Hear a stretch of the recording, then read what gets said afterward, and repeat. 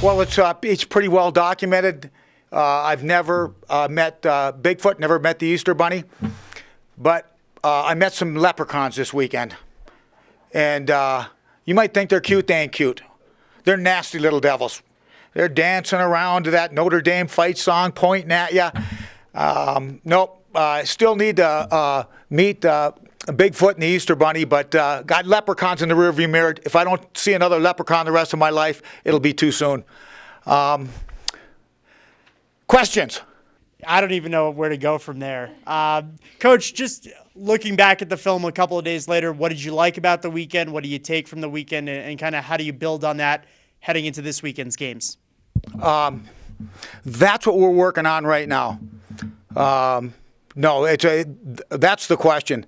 With our team, we've got there's still more questions and answers, but with our group right now, in all sincerity, we knew what we were getting into. We went into South Bend playing against an experienced Notre Dame team, one of the finest, one of the most well-coached teams in college hockey. Jeff Jackson and I go back, our coaching against each other in junior hockey in the mid-'80s, and he's a fantastic coach and even a better guy. His teams are always prepared. They're always tough to play against. They don't beat themselves. They're a veteran team. They're strong in the puck. They're loaded with players, NHL draft choices. All their players are basically from the National Development Program or the USHL. Like we knew that in regards to BCS and Power 5, they're all of that and more. Us going in there with more questions than answers. We have an inexperienced lineup, inexperienced goaltending. We don't have a senior in goal. We don't have a senior on defense. We do have some seniors on the forward lines, but they've never played in really in impact roles. They haven't had a lot of power play time, that type of thing. So anyway, going into it, with all that said, it started out pretty good. And, you know, I think we snuck up on them a little bit. They knew on paper that the series was a bit of a mismatch, but our guys compete. Our guys try hard. That's what academy kids do. We're not easy to play against. And we went in and jumped off to a 2-0 lead. They came back, which they fought back, which we knew they would, and tied the game in the second, and then in the third period, a good third period, they scored a goal and got an empty netter. We got a goalie pull goal at the end and won the game 4-3. It was a good hockey game. It was on TV. A lot of people saw it. You know, it was the second best, or maybe third best thing that could have happened. The first best would have been to find a way to win. The second best would have been a way to find a way to tie. The third was, you know, just to give them everything we got, just to prove that we can play with, that we can compete with teams at that level. We came back on Sunday, and they were ready for us, and they came out in the first period and pushed hard, and we hung in there. We got a couple breaks, we got a couple saves. They could have put us away early, they didn't. They got one goal. We tied the game before the end of the period, and we were feeling pretty good about things. Second period, we went out again. They ended up getting a goal, going ahead 2-1. So here we are after 5 periods, and we've been in every period throughout the series. But they're a big, strong team, and they had the puck the majority of the time. We were chasing it around. They got a power play early in the third period. They capitalized on that. We seemed to lose steam after that. And to be honest with you, they took us to the woodshed in that third period, and it doesn't feel very good. It doesn't feel very good. And you know, you know, right in there, that's where things lie right now. You know, where do we go from here? You know, with our young group. Still more questions and answers. Is our goaltending good enough? I don't know. You know, it showed some signs of being good enough over the weekend. Are we going to be able to score enough goals? We had trouble scoring goals. I don't know. We scored a few goals on the weekend. Is it going to be enough?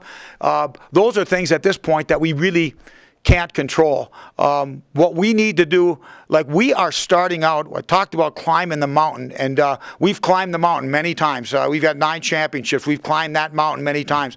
And but a lot of the years we've climbed it, you know, with what we had coming back, we were a third of the way or halfway or 2/3 of the way up to the mountain by the time we started to climb it in that given season.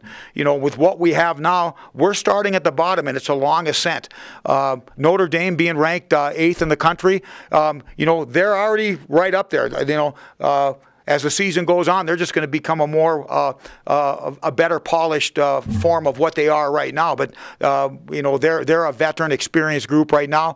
I think there's a lot of upside with our group. Where do we go? To me, right now, it's not about winning and losing.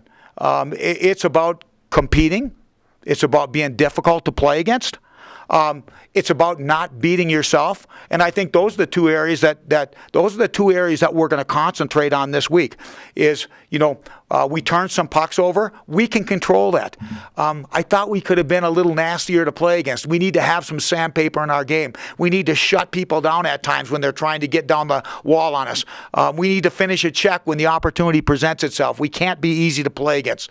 So, not beating ourselves and being a little bit more difficult to play against are two things that we're going to concentrate on this week. The first period against Arizona State, and I know they're going to be listening to this, but I mean, hey, we got beat 4-1. 4-0 in that third period on Sunday afternoon.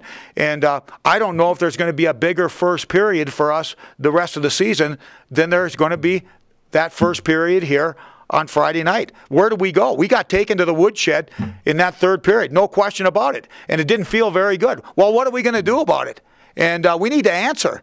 And we need to answer with things that we can control. We can control our effort level. We can control our attitude.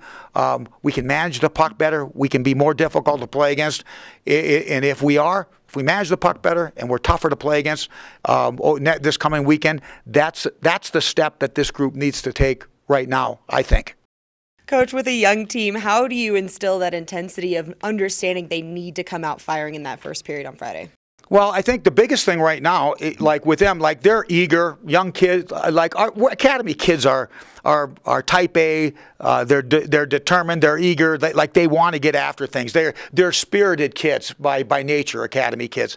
And the biggest thing is we can't let what happened in the third period demoralize us or get us where we're feeling sorry for ourselves, because ain't nobody going to feel sorry for us. What are we going to do about it? We want some respect. Yeah, we want some respect. To get some respect, you're going to have to go earn it. So I think the biggest thing with them is, hey, don't worry. I don't want you worrying about failing. Winning and losing right now, it's not about winning and losing. It's about the process. When Arizona State leaves here, regardless of what the wins and losses are on the weekend, we want Arizona State leaving here going, you know what, I'm glad we don't have to play them again. And okay, how do we accomplish that? Well, we accomplish that by when that puck drops, it's a street fight, and we come out swinging. And you know what? We, for the most part, when that puck dropped against Notre Dame, we fought, and like I said, it wasn't. The very end leaves a bitter taste in my mouth because that game got away from us in the third period of the second night. But again, we played. They are a really, really good team, and just hanging with somebody ain't good enough. But if you don't think for 1 minute that we haven't beaten teams like that before. We've beaten Michigan. We've beaten Boston College. We've beaten St. Cloud. We've beaten Western Michigan. You go on and on and on. We've beaten Denver. We've beaten Colorado College. And, so how do we do it? We didn't do it because we have more NHL draft choices. We didn't have it because we had more talent. We had it because we had more will, more desire, and we had great habits collectively as a group, every group of five that we put on the ice. Specifics time. Blake Bride, first assist, and he drew at least 3 penalties from my count. Was that a good showing from that particular freshman this weekend? Yeah, Blake Bride he's going to be a really good player for us. He's a little light right now. He's a slight built kid, but he's got great legs, and he's got courage. He's got a good skill level. He's a guy that started out as a high school hockey player in Colorado. Wasn't really a AAA player. Went from high school hockey to Tier 3 hockey, which is the lowest level of junior hockey. Went from Tier 3 hockey to the North American League, which we think it's our primary league, is the second best league in junior hockey. Went from the North American League to the USHL and ended up being the captain of the team that won the Anderson Cup championship in the the USHL. So here's a kid that worked his way up from being a high school hockey player. Ain't many high school hockey players playing Division I college hockey. High school hockey to Tier 3. To the North American League, to the highest level, USHL, not just getting there and being a support player, but the captain of a championship team. That was coached by our own Scotty Owens, the former CC coach. So Blake Bryde's a kid that has just proven everybody wrong along every step of the way, and I think you're gonna see him continue to make steps as a player throughout his career here. Great observation by you. Thanks. And somebody else, Max Harper, seems like a great guy. He's been injury-ridden 2 years, and he finally scores his first goal. Was that good to see? You know what? Max struggled a little bit the first night. We were a little worried about him on the first night. The second night, we were going to watch him closely because we had Ty Pochopinski was our 13th forward, and we said, well, if Max struggles, we can always throw Ty in there. We dressed an extra forward. Max came out and played so well on Sunday that I mixed Ty Pochopinski in for different guys just to get him some ice because he's going to be a good player for us as well. And but I never substituted him once for Max because Max played so well on Sunday. An interesting sidebar on Max. Of course, Max missed most of his freshman and sophomore seasons with leg injuries, groin injuries. He had to have a special surgery to help save his career, and it was a surgery that could either have ended his career or prolonged it. And thankfully the surgery was successful, and he hasn't had any problems with it up to this point. But Max Harper is a junior, and but really, like for us, he's like a second semester freshman because he hasn't played a lot. He hasn't had a lot of reps, but he's a big body. He can skate. He's got a good feel for the game. And again, another very good observation by you. He was not just because he had our only goal on Sunday, but he was good in all three zones on Sunday. We felt as well. You know, we need to get you as a volunteer on our staff. You got a good eyeballs. Oh dear. Yeah. No. Okay. And then lastly, Arizona State. Well, not surprisingly, they played the number 2 team in the country twice, but they're 1-3. But a lot was expected of them. Are they your average 1-3 team right now? Well, college hockey, there's no dogs in college hockey. And Mercyhurst, like I talked about us being in our league, there's 11 teams in our league of returning goals. We're 10th out of 11. Well, the 11th team, last place team returning goals, was Mercyhurst. What did Mercyhurst do? They go into Arizona State, beat them the first night 3-1, knock them out of the top 20, end up splitting the series. So you just can't let your guard down. Like for us, you can say, God, Frank, what are you going in? What are you playing? Notre Dame? Why would you want to go in, take your young group in there, play number 8 in the country? Like, wouldn't you? Well, who else you gonna who else you gonna play? You can go play whoever you think is going to be 57th, 56th in the pairwise, and they can beat you just as easy as Notre Dame can beat you. And so I'm just going like, hey, let's find out where we sit on the food chain. And I told the boys after the game, the Notre Dame game, I'm going like, okay, that's what it looks like. Can we get better? We got a whole season to get better. We don't have to play. We're going to play really good teams. We're not going to play a team that's better than that team all season. And if we end up coming through and finding a way to win this league, we'll face somebody like that in the national tournament. And you know what? If we do, we'll know what it looks like. And we'll know what it looks like because we saw it this weekend. And so, in terms of playing Arizona State,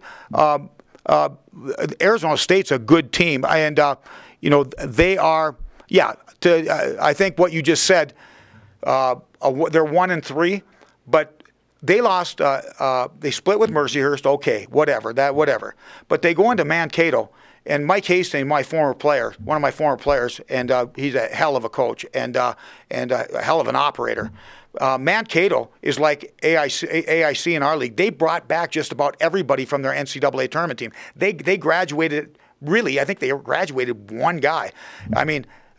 So Minnesota State Mankato is a team like they could win the national championship. They've got enough to win the national championship.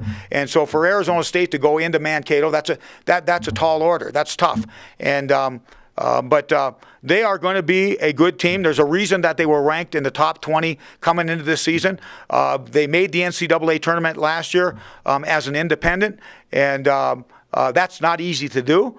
they've got the majority of their team back, and it's going to be a tough series. They are going to be good, and they're not going to be in a real pleasant mood being 3-1.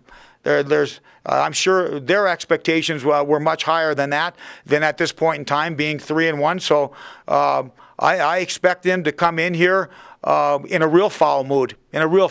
Yeah.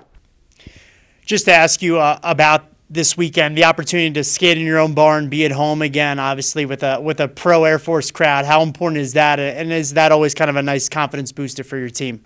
Yeah, I mean, it's always good to come home. We'll play at 7,000 feet, and we're looking forward to it. But the bottom line is, we have two great non-conference opponents that we start the season off with. We go into Notre Dame, and trust me, everything except for the games was a wonderful experience. Notre Dame's a real special place. They had a football game against USC. Our players attended that game for the first half, and the people in Notre Dame, the fans, their administration, They couldn't have been nicer to us, more accommodating. So all that was a great experience, and we found out we got to see first up front and close what a top 10 team in NCAA hockey looks like. And now we come home, we play Arizona State, and keep in mind too, next year. We open the season here against Notre Dame. We've got them in our building to open, and then we're going to go to Arizona State after Christmas, around New Year's, for a tournament there. So we've got some really good non-conference stuff going. We've got CC that we're playing this year twice. Next year we're going to play Denver twice to add Arizona State and Notre Dame. I'm close to cutting some deals with a couple other Big Ten teams for down the road. So these are games that we need to play. We need to play them for our fans. We need to play them. We need to play them for our players. Our fans want to see them. Our players want to play them. We owe it to our fans, especially our season ticket holders. No regrets in going to Notre Dame this weekend. None whatsoever. We've got Arizona State coming in, and we want to find a way to win. Like that's what I do this for. We play to win, and it ain't fly, fight, tie. Fly, fight, lose. It ain't. It's fly, fight, win. We play to win. But before we can win, we've got to be tougher to play against, and we first have to learn how not to beat ourselves. That's the step we need to take this weekend as a group. If we do that, we'll give ourselves a chance to win those games.